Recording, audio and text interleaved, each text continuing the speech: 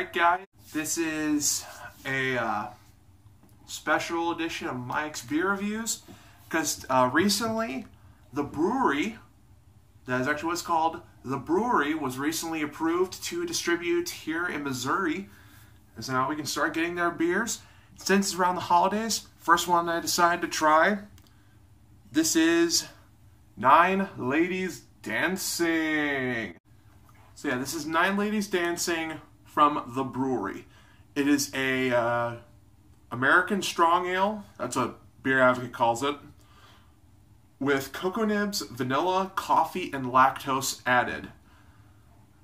And it is part of a series of beers called their 12 Days of Christmas series. It is 11.3% alcohol by volume, and it is 1 pint, 9.4 ounces. And if we look at this description back here, it says, here's a pick-me-up for the latest verse in our 12 Days of Christmas series. Inspired by flavors and ingredients found in tiramisu, including ladyfingers, 9 Ladies Dancing mimics the Italian dessert by whipping together flavor combinations and layers of its own. This includes notes of vanilla, chocolate, and coffee. Clearly, the leading ladies in this rich dessert-like beer. Store and serve at 50 degrees Fahrenheit, suitable for aging up to 3 years. But I guess now all I have to do is pop this some bitch open. Zombie knife.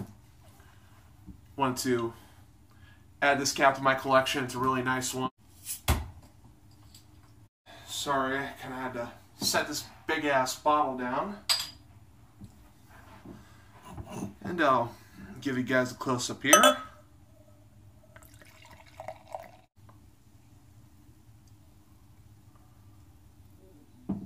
Alright. Just so you guys know, I kind of have a little bit of an aggressive pour, but then again, I probably should have tilted the glass a little bit. So I'm going to try and breathe up some of the foam, then I'll be right back. Alright guys, we are back. I was able to get some more in the glass. And let's take a look at the beer. So, first glance, almost like a dark crimson color. I can barely see through it, but I do see a bit of carbonation. Looking away from the light, it's almost pitch black. Has almost kind of a dark tan head that's slowly dissipating. But it looks good. Only a minor complaint, so I'll get a smell.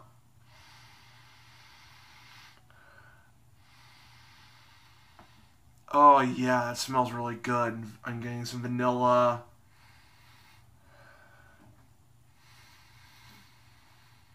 Almost like a milk chocolate.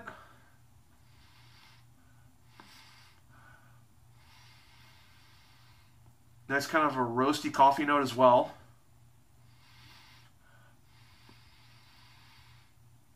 Hint of booziness. But yeah, that smells phenomenal. As far as I'm concerned. But cheers guys. The Bruery, 9 Ladies Dancing.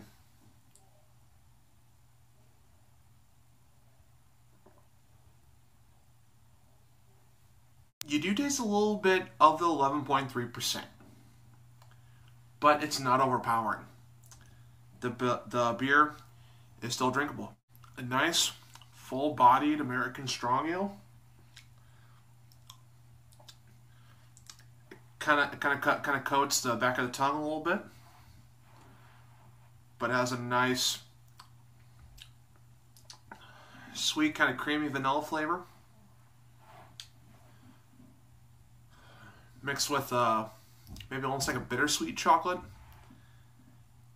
Not too sweet, not too bitter. With a nice kind of, maybe not a hop bitterness, but like a coffee bitterness to kind of help clean that up, clean the flavor up on the back of the palate. That's actually really good. And as I'm drinking it more, the coffee flavor is starting to come through a little bit.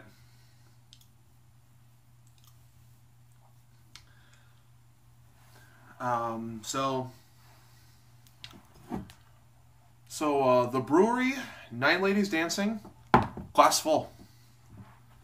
I think at retail, I think I found this bottle for $10. But excuse me. Most of their stuff is kind of expensive. I think their most expensive bottle is like $22. And considering that I am a college student on a budget, actually, should I say almost graduated college student. That's the reason why I haven't uploaded any videos recently, but I will be uploading this beforehand. But since I'm done with school, I'll have more time to edit and upload the other videos that I already have recorded. So, yeah. Glass full, they did a good job. Thank you for watching, guys. Remember, if you like, comment, subscribe. I'll be back for more.